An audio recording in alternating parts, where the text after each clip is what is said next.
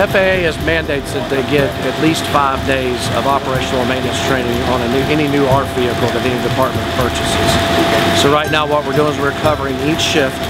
They're going to get their hands-on. They do get some classroom time that covers intricacies and all of the new stuff that comes with the new vehicle, such as this one.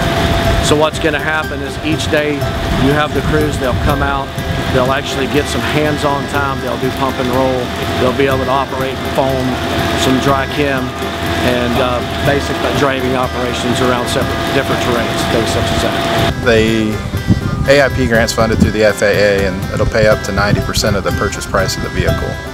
And then I believe they also got a 5% grant from the Florida DOT, so the city was only had to pay 5% of the purchase price of the vehicle. So they got a really good deal on it, and the purchase price of the vehicle is approximately $560,000.